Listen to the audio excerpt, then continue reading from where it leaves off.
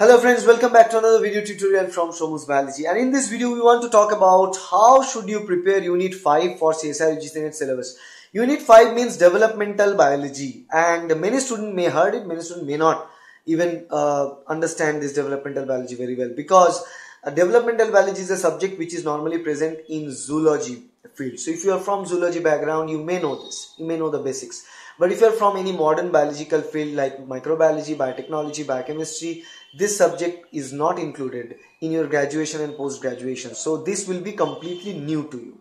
Now many students ask me whether they should proceed with Unit 5 or not. I always say definitely proceed with Unit 5, because this Unit 5 is a very steady unit, and they ask the same number of questions in June as well as in December NET every single time from this unit particularly.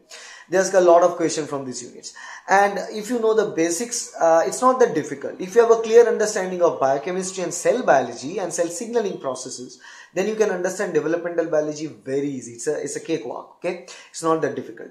But developmental biology, if it's completely new to you, then what you should do is that you should have a pen and paper, you should have a notebook for developmental biology separately, because you know, if you haven't prepared it during your graduation and masters, then now it's the first time. So what you need to do, you need to read a lot, okay? And if you open up books like Gilbert, then it is a huge concept that involves the development of chicken, development of frog, development of sea urchin, development of C. elegans, development of humans even. Now what we need for CSIR NET questions to answer is the development of sea urchin, C. elegans, frog, which is xenopus, and the chicken. Only these four things, not more than that. And we also need to know a little bit about the metamorphosis in insects. Insect development, that is Drosophila development. These 5 developmental concepts that you need to understand from the basics. So what you should do is that if you check the number of questions, if you check the type of questions asked, are mostly from some portions only, not from the overall topics, okay? Human embryo development is more complex. They are not asking any question from that. So don't worry about it. So what you need to know is that take that pen and paper, the notebook, and you start Gilbert. What you need to read is that the basic chapters. So particularly, they are not asking question from all these developmental organisms from every topics, okay? So they choose sea urchin for the fertilization. They choose the vulva development and induction theory in C. elegans. They choose Drosophila for the genetics of development purpose. They also choose the gastrulation process in chicken, in frog, and in fish and mammal as well. And they also take that the process of genetics with the Drosophila development. So, and also the neurulation utilizing chicken embryo development. So these are the topics, you know. So one particular topic is common to one type of organism. So that's what you need to study. So while you're studying the fertilization process, you should study the sea urchin fertilization only. You don't need to study fertilization of frog, human, chicken and all these things. While you're studying the cleavage pattern, that you need to learn from the chicken embryo, you need to learn from the frog embryo, and as well as the like chicken, frog and mammals. Now if you're understanding the vulva development, you only need to understand the vulva development in C. elegans, not any other organisms. So this is what you need to do. You don't need to read the whole book, you know. Gilbert is a big fat book.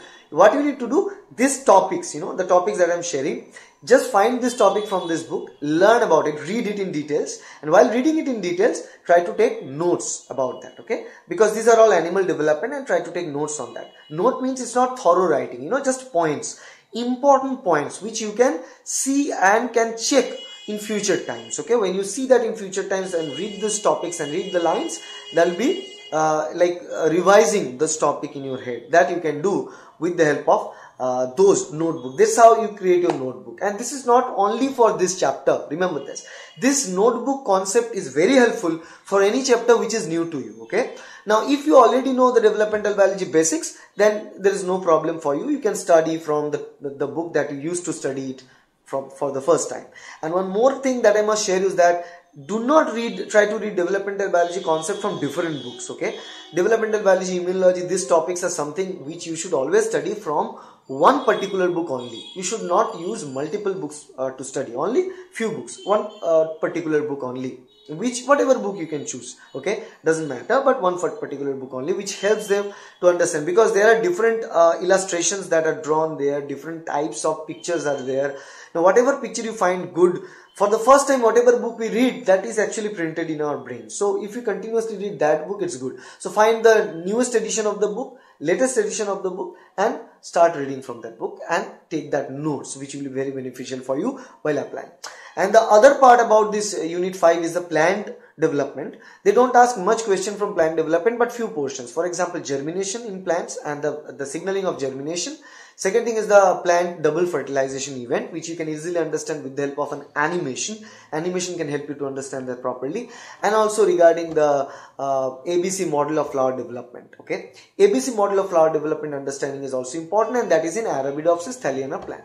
So taking Arabidopsis as a model organism. So that you can also understand from any of this plant physiology book. So only those portions. And you know, in plant physiology books there are plenty of topics written. You need to only understand these 2 or 3 things, which you can easily find out in Google. If you search that in Google, take some authentic source. From the authentic source, take down all the information and make a note, and again read from those topics. What is more important here in plant development is the sequential events. So you need to write those sequential events as a flow charts, so that in future times you can just see the flow chart and every single information is just visible in front of your brain. Okay, that's how you should prepare unit 5. You should never leave unit 5. Prepare unit 5. If you know the basics, then it will be very good. Particularly as I told you earlier, in Drosophila genetics, name of the different genes and all. They ask 2 questions at least from Drosophila genetics and Drosophila development. So for all these organisms, the development is different and different topics are important to learn. Okay, so that's all about it. This is how you should study unit 5. So if you like this video, please hit the like button, share this video with your friends, and subscribe to our channel so that you get to know about the next lecture on unit 6. Thank you. Bye.